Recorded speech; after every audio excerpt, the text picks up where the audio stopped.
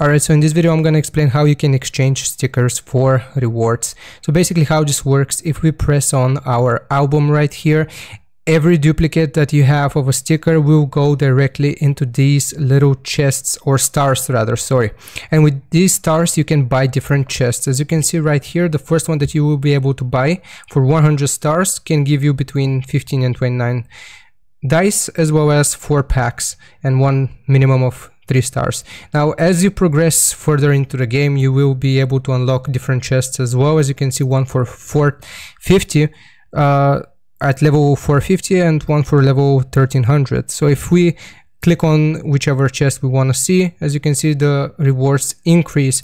So that's how you get rewards. Basically every single duplicate that you get turns into stars, which you can get or use to get chests, which will in turn give you more packs, more dice, and will be like rewards. So that's it really.